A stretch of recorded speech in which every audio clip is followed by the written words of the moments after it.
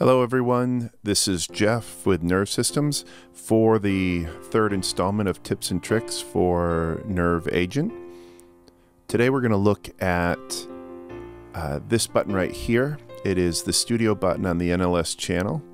I'm going to show you what it's doing first. If I click on it, it's going to cycle me through each of these channel types on the NLS channel, and in this case it's going through one direction if I right click and the opposite direction if I left click. So how do we do that? The other thing it's doing is it's showing me what the value is for each of those. It's synced with that. So let's go over to the configuration page. I'll close my NLS channel and we'll double click to open up the control settings in this, and here you'll see we have selected the mode for this button to be cycle positive. That means that every time we click it's going to move to the next position. In this case we have it set for 3 steps. 3 steps will equate to 3 display values down here, so when we toggle the values on we will see what's in here. And so as we go through, again it's clicking through each one of those steps.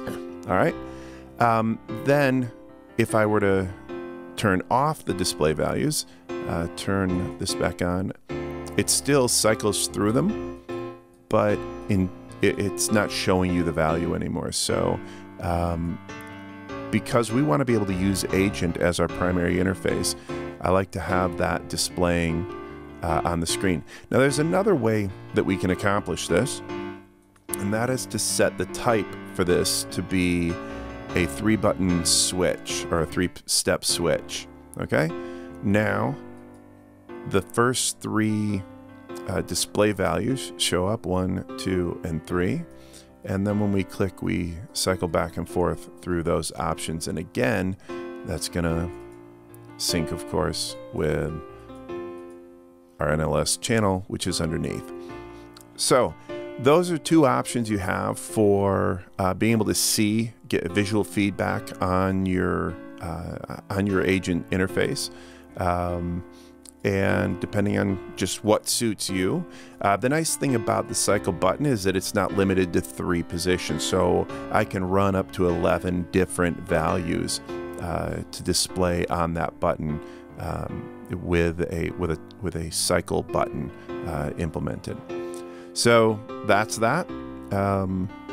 Hope you enjoyed it and hope it's helpful and you're starting to see some of the power that is inside of Agent, especially with the fact that we can then map all of these to a hardware controller and operate them in real time, multi parameters at the same time, and get that tactile feel of having a real channel strip in front of us that we've created ourselves.